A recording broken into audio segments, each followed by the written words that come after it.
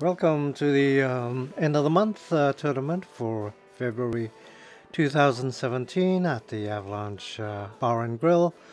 The end of the month tournaments 8 ball is sponsored by the Comox Valley Pool League. And we have some B-side action here. It's Jim Brown versus Peter Hsu.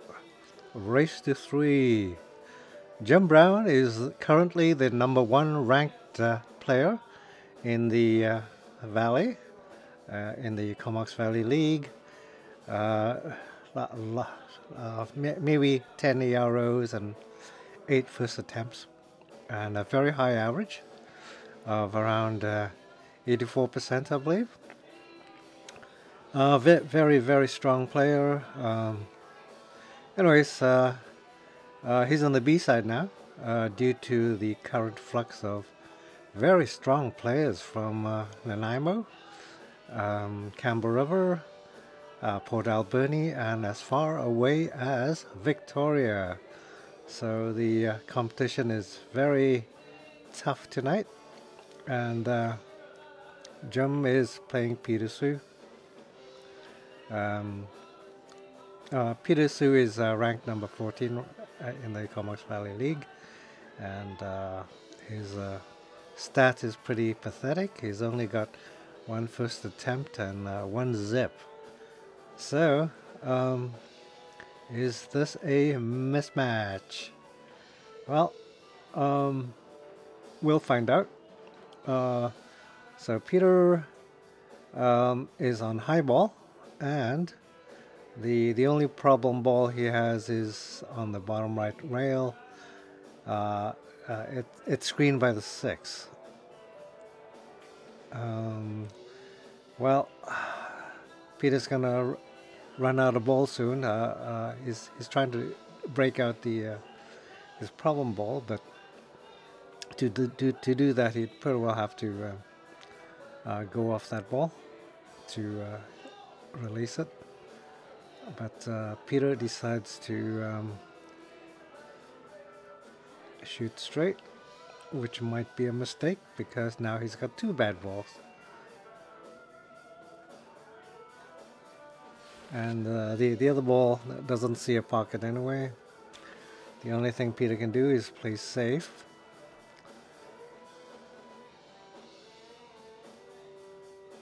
So what Peter's going to do is do a very soft shot and push his ball closer towards Jim's pocket. Maybe he could try to block the pocket with it later. Peter says hi to Richard Brokers, who is watching the match. Jim to play, and Jim plays a safety, I believe, hooking Peter. Peter has no shot. He cannot see the orange striped ball, and Peter's making a comment, and we don't know what he's saying.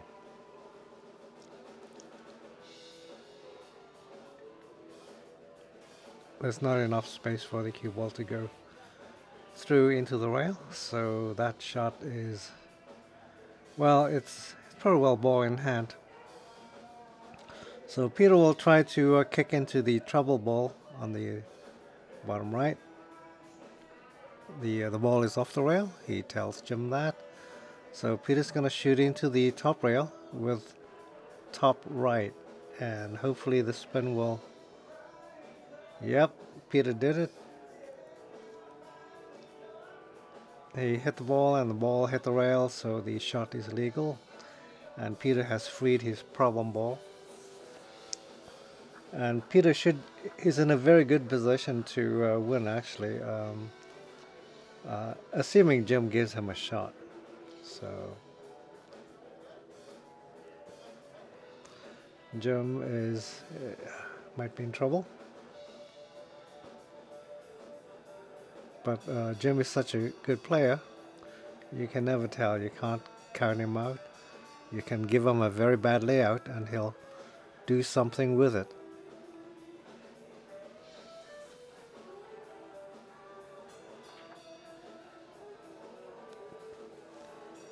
Jim does a safety, and Peter considers banking the ball, but he chickens out. He decides to play safe. He'd much rather leave a ball over the pocket than risk having the ball go AWOL. Peter announces his shot. Safety.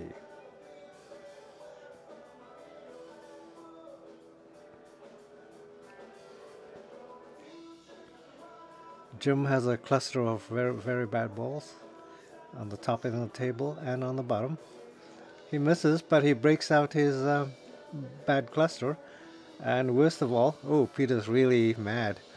Uh, uh, the 5 ball has now blocked his pocket. There's nothing he can do. He's going to go for a breakout with bottom, heavy bottom. Ooh, well, no, he didn't do it. He broke it out, but not the way he wanted. He's pretty well hooked himself on his strike ball. He calls the top left corner, but it's a very difficult shot. Peter's lucky enough to hit his own ball, but Jim has a runnable table now. Jim's been very patient, waited for this moment, and now he's got an easy run out.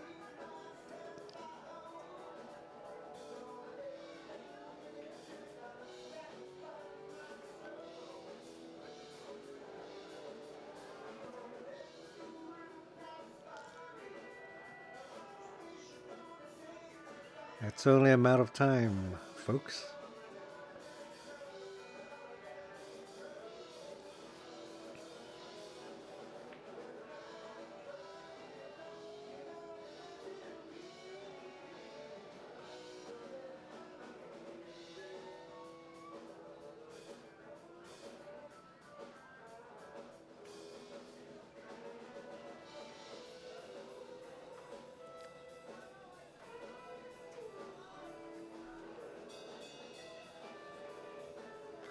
Very nice shooting, very nice cue ball control.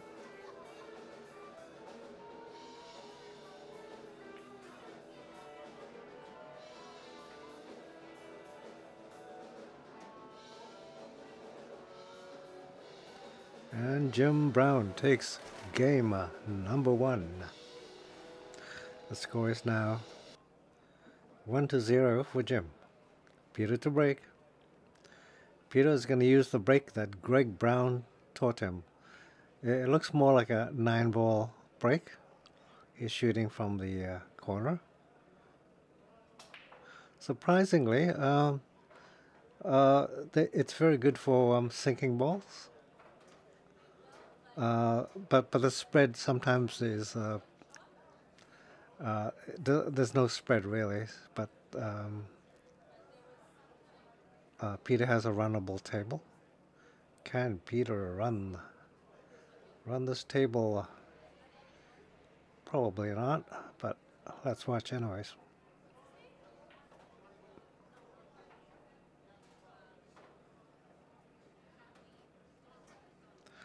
The only problem ball that might hurt Peter is the 4 ball, which is blocking the 8s. Peter needs to get the cue ball to see it. He also almost did it, but not quite. Peter still has a chance. He can cut the 5 in, and the natural cue ball trajectory should free the 4 ball for him. Very nice shot.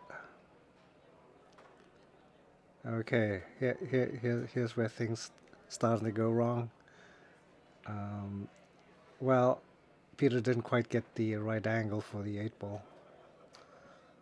I mean, the 6 is easy enough to sink, but Peter has to get the cue ball all the way down table. He didn't quite have an angle. He had to shoot the 6 full on, so the cue ball didn't move too much. Oh, Peter missed. Missed an easy shot. I think Peter's nerves got to him.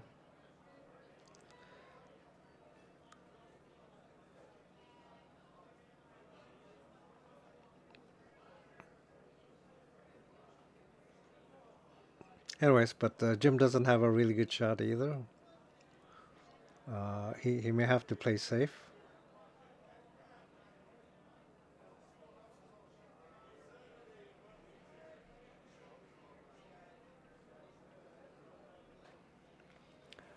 Looks like Jim's gonna play safe. It's gonna hide the cue ball and hook Peter. Can he do it? Oops, he might have shot too hard because Peter can't see the 8. But Peter doesn't really have a shot. He can't bank or cut. The cut is too, the angle is wrong. So what Peter's going to do is play safe. He's going to try to hide the cue ball and get the 8 ball to go over a pocket. Jim has a very tough shot. He's going to play safe again, because if he tried to sink a ball, he may not. He'll give Peter a shot. So Jim leaves the cue ball up table, lots of distance, and Peter does have a chance to cut. Peter calls the corner pocket. It's going to go for the cut. And the cut goes in. Peter takes the game. The score is now 1-1. Jim to break.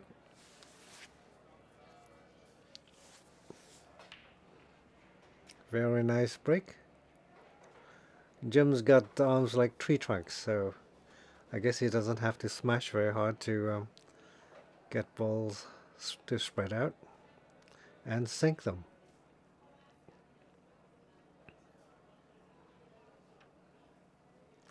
The table looks runnable.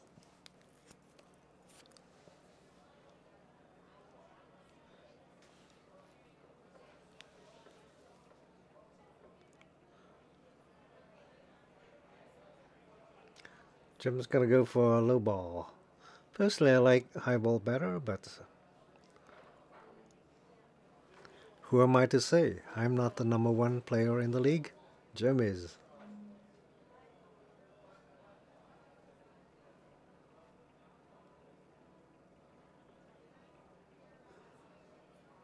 Jim's going for the 6. And misses. Holy mackerel. Can Peter run out? Peter has a good chance of running out. He's mapping his run out route already. Can he do it? Probably not.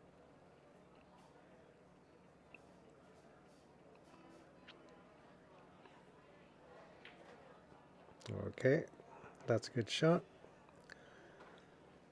He'll have to get rid of the orange stripe ball. That's gonna be a problem for him. He's gonna put a lot of right spin and kick into it, I think. Unfortunately, the cue ball hit Jim's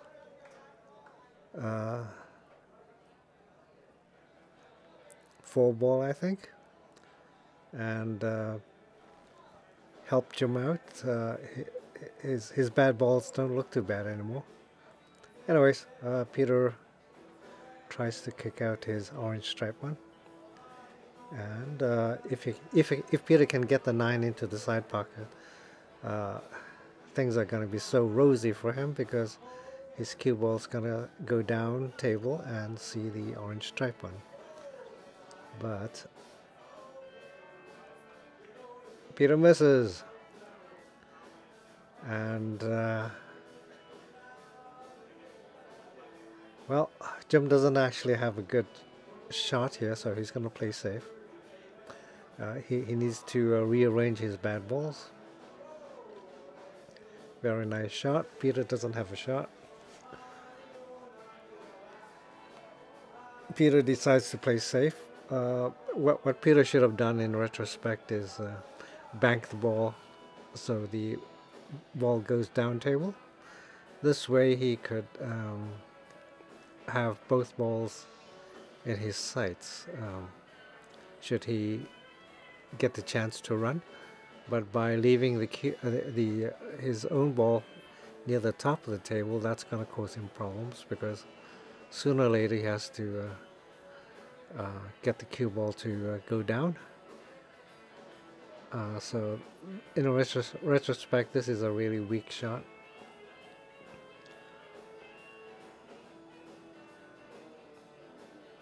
Anyways,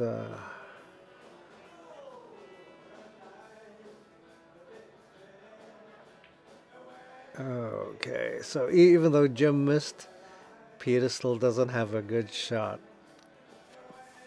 Really frustrating for him. Okay, so Peter decides to bank the 9 ball and try to get the cue ball to go down table. He really needs to hit the ball that's on the bottom of the table. It's so heavily screened by Jim's balls. Oh, too bad. The cue ball didn't get down table. No, Jim has a very good chance of running. Jim's been very patient and he has his chance to run.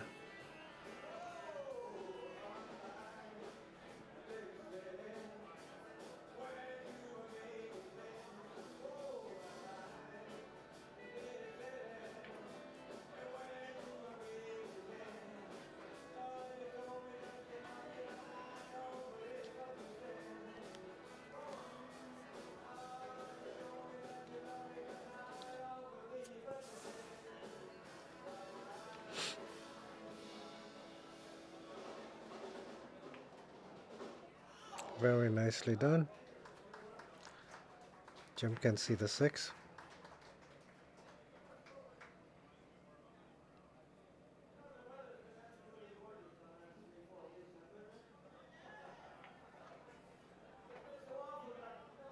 And Jim's brings the cue ball down table to see the 5 or the 2.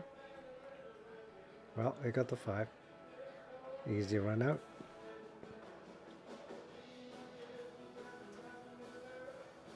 Jim is the king of easy runouts.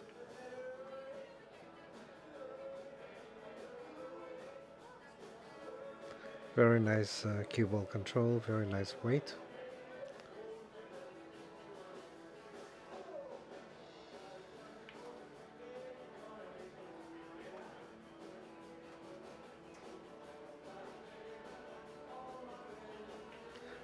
Jim takes game number 2. Jim is now on the hill.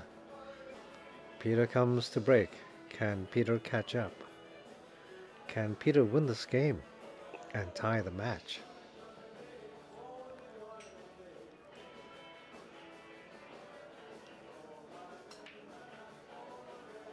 Oops, well, the Greg Brown break didn't quite work out this time.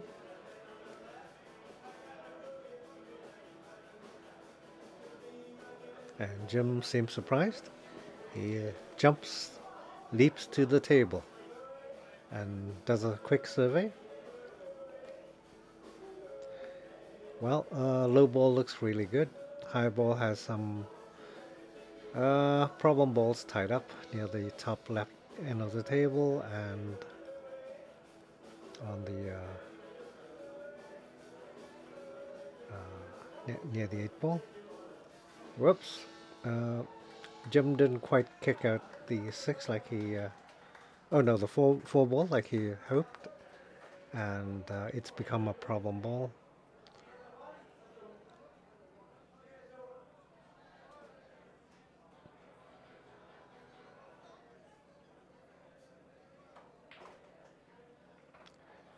Well, Jim almost gave Peter a helping hand. He almost broke out his problem balls for him, but uh,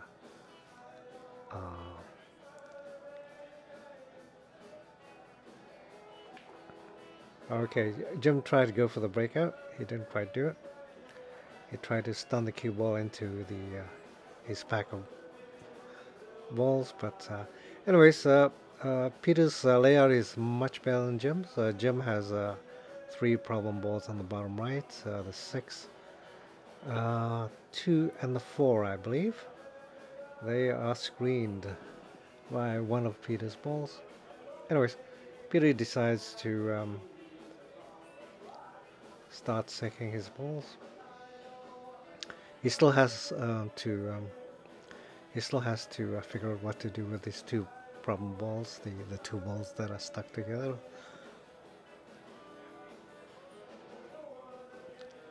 Anyways, I think Peter figures Jim's layout is so bad he can waste the shot. So Peter's gonna waste the shot. He's gonna break out his two problem balls. He calls a combo, but obviously the combo is not gonna work. But his two problem balls are broken out, and they are highly shootable. But meanwhile, Jim doesn't have anything to shoot. He could bank the 1 and sink it, but then he'll still have his 3 problem balls on the bottom of the table to deal with. So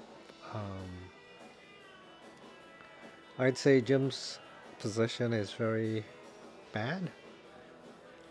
He needs a ball in hand really to win the game.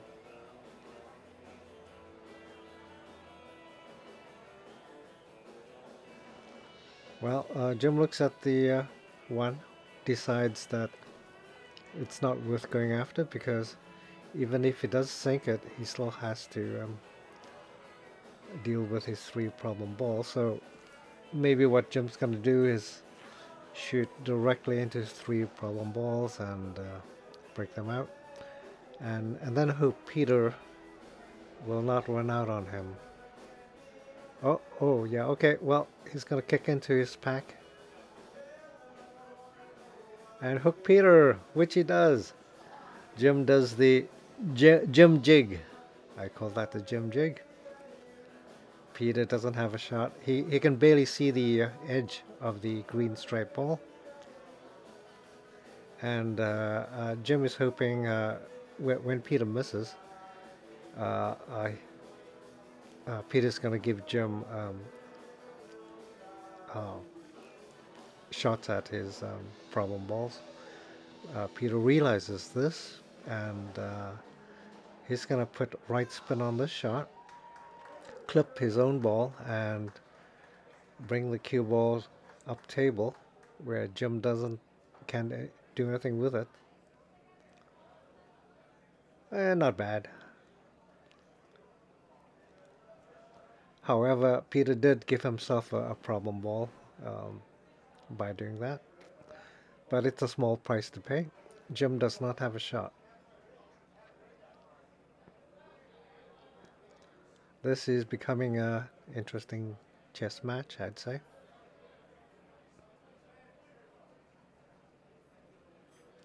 Jim plays safe, and unfortunately for him, he marries the 4 ball and the 2 ball together. They stuck. Very, very bad, and he'll need to break them out. So Jim's position is actually getting worse. And Peter, meanwhile, he's got a runnable table. Can Peter run this table? He's going to go for his really ultra bad ball right now. Gets it in.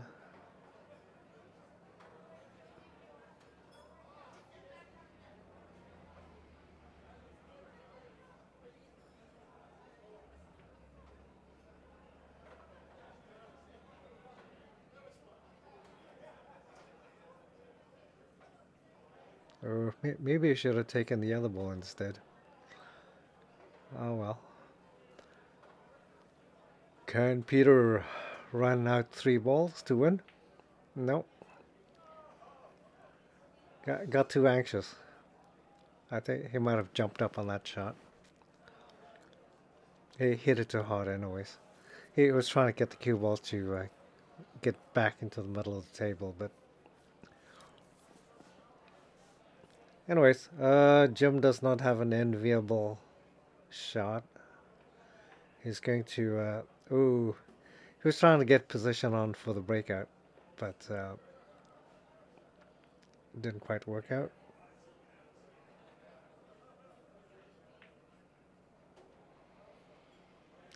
Peter almost took himself.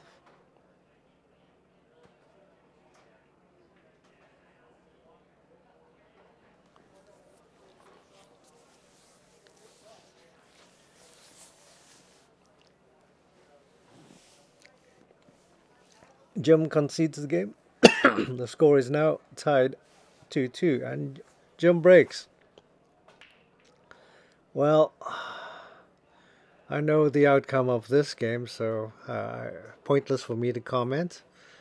I'll just say Jim runs the table and takes the match. Damn it, damn it. I think I'll go into the bathroom and cry and shut the door so you won't hear me sobbing.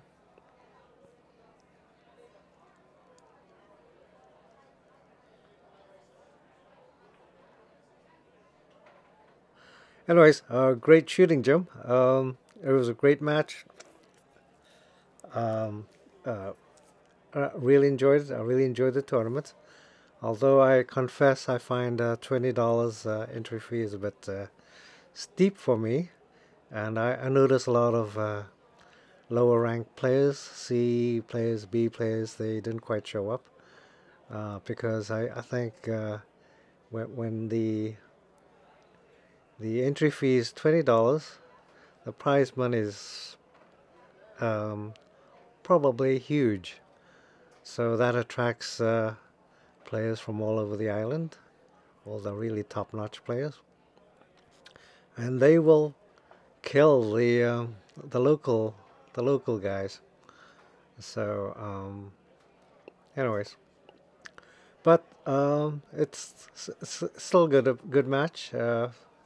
It's a real treat to play against really super good players like Marianne. You do learn a lot from it, even though the odds of winning against them is pretty low.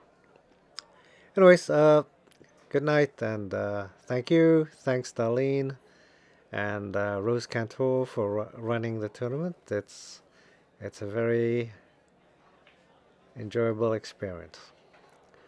Thank you, and good night.